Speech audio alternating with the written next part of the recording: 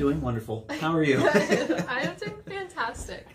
So we wanted to jump on here, and ultimately we did want to do a live, but we had a little bit of technical difficulties. Yes. So we are here and ready to share some information with you guys in a way that you can hear it and enjoy and apply it into your potential home purchase or just your understanding of real estate and mortgage. So yeah, and this all stemmed off of the Q&A we posted for a week, and everything kind of revolved around first-time home buying. Yeah. And that seems to be a lot of our followers, people we know, and we want to reach out and help them out with any information they need.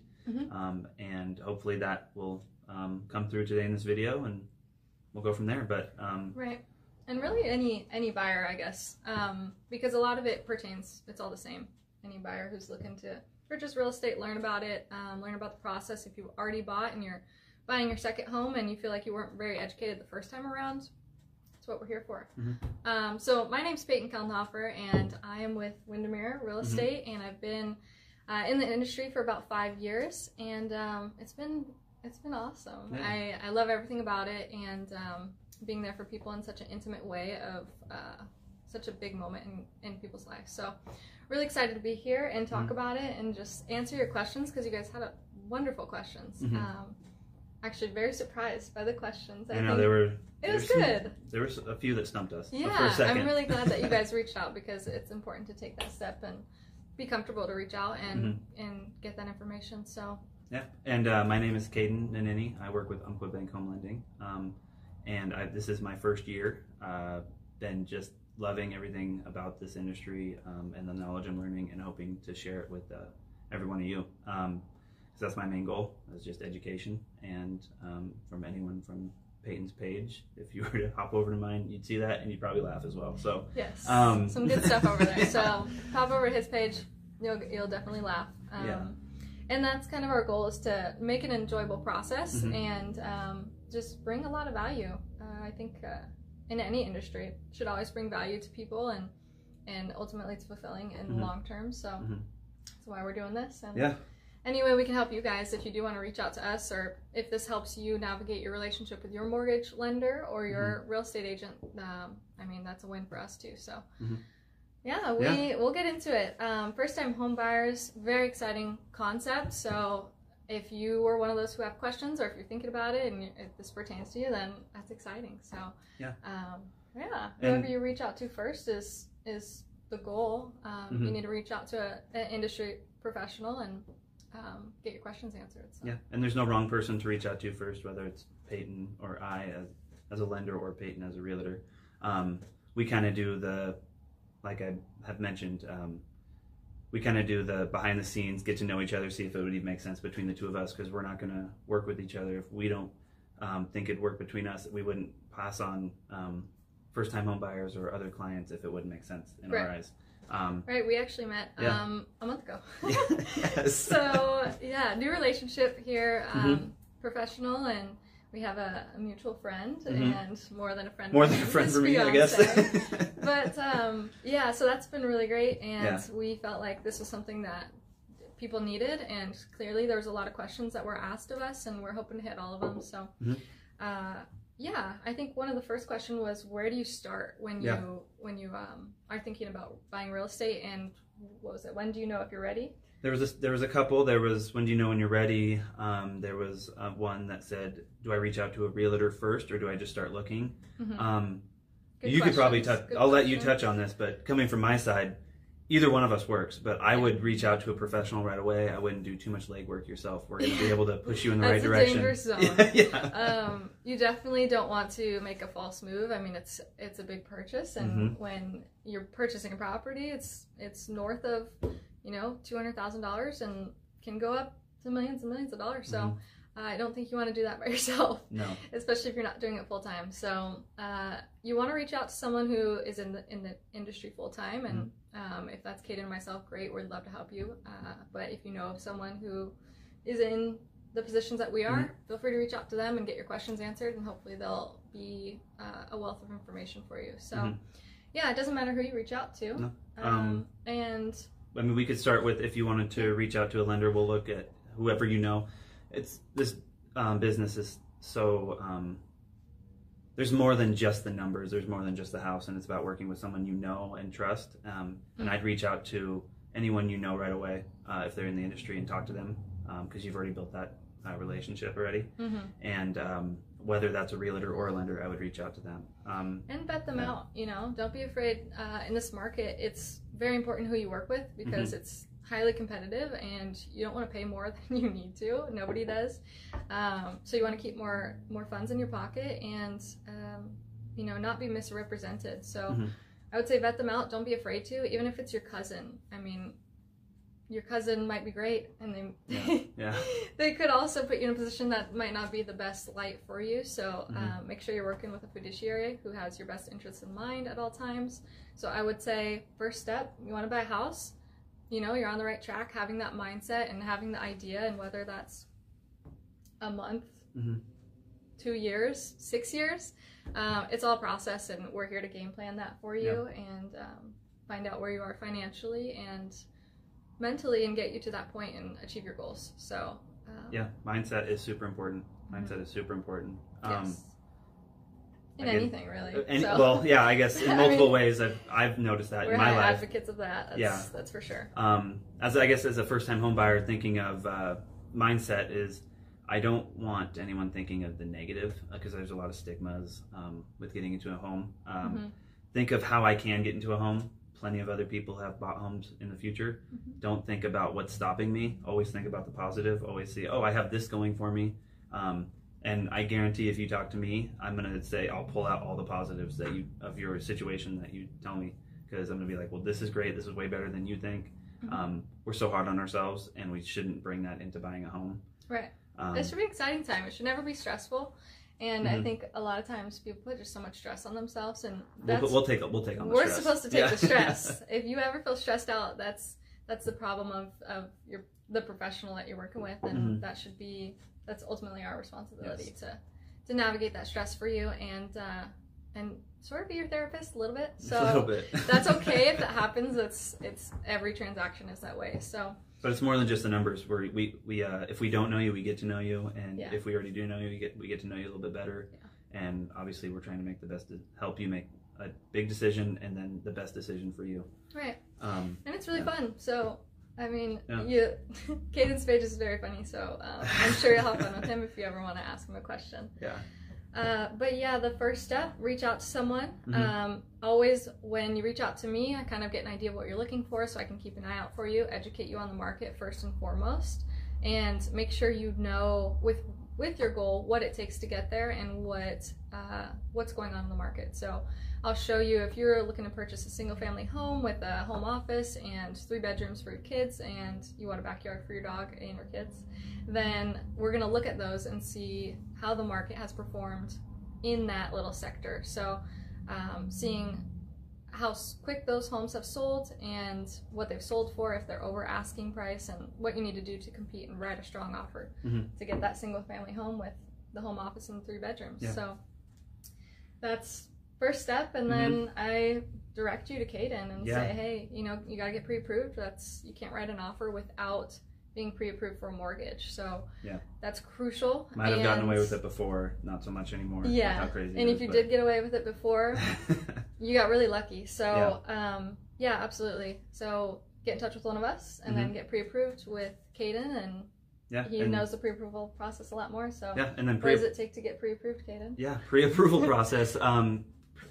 Pretty simple. It's basically just looking at your financial situation, income, and then based off some metrics, see what you qualify for, and then what are you finally approved for. Difference between qualifying is basically looking at income, taking those metrics, and then taking a well-educated guess at what you can pay in a monthly payment, and how much house you can afford. And then pre-approval is more set in stone. It has gone through my underwriting team, and they're the ones that fine-tooth comb, that go through your file, make sure all the income, it matches what I've put into the application, what you've put into the application, and gives a hard number on how much of a house you can afford. And it's super helpful to know, so you're not looking at stuff out of your price range or too low. That's a rookie mistake. When you fall in love with a house that you can't afford, and that's okay if you can't afford it. It's just when you get attached, That is so hard to see. It is. I've had people reach out to me and they fall in love with this house and they're not pre-approved and they find out they can't even have the house. So yeah, talk to Caden first, yeah, and then start looking at houses. Don't jump the gun. And yes, that is definitely something that's really important. Yes. And a lot of things I've noticed is that someone says, hey, should I be pre-approved? Pre-approvals only last 90 days based off of credit scores, so credit scores only last 90 days.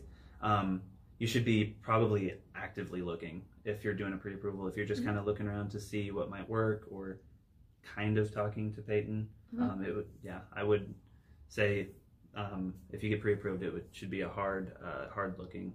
But we can always talk about pre-qualifying. Always talk to me about what you can afford, and we can put something together there, and then we'll move on to that next step. And then kind of going, if you were to reach out to me first, it'd be much the same, honestly, much the same. We would sit down, I'd get to know you more than just income, see what's your story, what you're looking for, because we care. We don't care just about numbers, so care about your story and where you want to move. And then I would try and find a realtor that would best suit you, and that's the synergy we talked about, and getting to know each other rather than just doing this to do this. So right. And yeah, so it's all about connections and relationships and making sure this runs as smoothly for you. Yes. So allow us to take on your stress. Any questions you have, that's why we're here. I think a major question that I get from buyers when I'm representing them is, how much do I need to put down?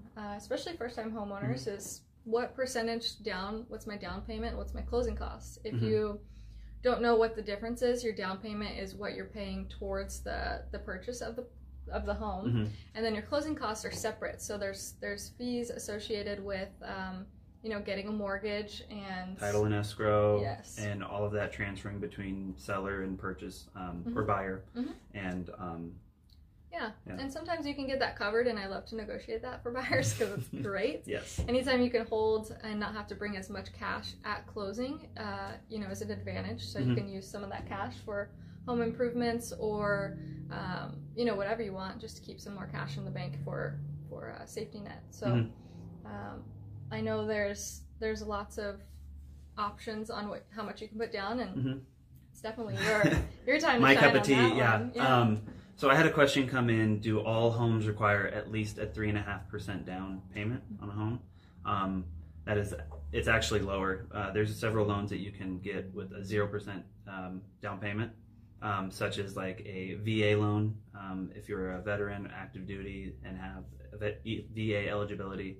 And then there's also a USDA loan also offered by the government that's for more of a rural area, specific to like Washington and Oregon. It's pretty much anything past outside of the I-5 corridor in major cities along I-5. So just something to keep in mind. And if you're looking there, that's always a great option. If you don't have the funds right away for a down payment, there are still some closing costs, and that'll depend on how much the seller's willing to help out with. And also your lender's prices change. So I'm a lender telling you that you don't always have to just look at one rate. If you like your lender and want to stick with them, so be it, but always check several rates and costs. So, and see which one best fits you. But there's a couple of options there, and then there's always first-time home buyer down payment assistance. So that I'm certified to use in Washington. I don't know a lot about other states. But if you were looking to use those funds in a different state, I'd always be willing to get certified in that for you. But there's plenty of options. I know there's the 20% stigma that I've talked about on my page before, and you don't have to put 20% down. To answer that question, slam that on the table, is you don't have to put 20% down. Such a large number. Yeah, it's insane. Yeah, not true. If that was the case, a lot of people wouldn't own a home.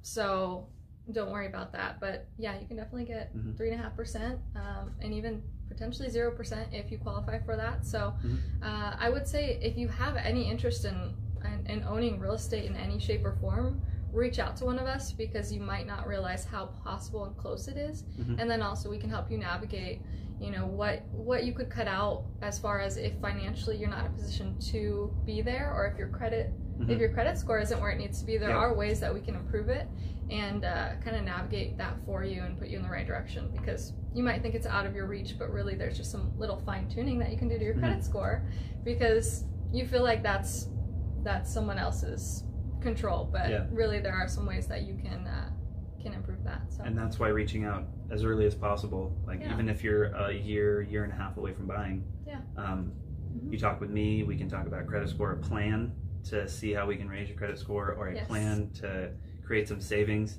to be able to buy a home. I know I mentioned several 0% down payment options, but there are still going to be closing costs. And then there's always, take it from me, moving into a home about a year ago, there's always added costs of just owning a home. Someone brought up to me, there's not always a garbage can at the house. So you may have to buy a garbage can right off the top. That's a good point. So, and then it just all comes down to, are you ready to buy a home? And it's just the small things that we can talk about. And like I said, everyone's story is different. It's just understanding each person's wants and needs, and then kind of creating a custom game plan for everyone. There's nothing cookie cutter about this. Right. Yeah. Right. That was, and then I guess we could roll into the process. Yeah, and then if you're kind of ready, when do you think you're ready to buy a home? Like when do you think is the right mindset to buy a home? Or I think there was several questions like that, and I think whenever you feel any urge, or I don't know, any feeling that a little warm and fuzzy feeling that you have that gets you excited about a home, I mean, I would think that's the starting point, and that's I wouldn't say you might be ready at that point, but you're ready when you get pre-approved. You're ready when you're educated on the market and you know what you're going to have to do. You're ready when you have a real estate agent who you feel synergy with, and you feel like they're going to represent you really well. And you're ready when you start looking at homes. Yeah, you're ready when you realize you don't want to start paying someone else's mortgage by rent. I'll tell you what, it's the best feeling to know that you're actually putting money towards something that's yours and is an investment. And you're going to reap the rewards later. And there's a sense it's of just pride like the stock market. I mean, you're putting away money into this rather than funding someone else's investment. So I think that's huge. The process, pre-approval. Yep. He tells me, hey, you guys are qualified for a house that's $500,000, and we start looking, and then I look into some properties for you. We go tour some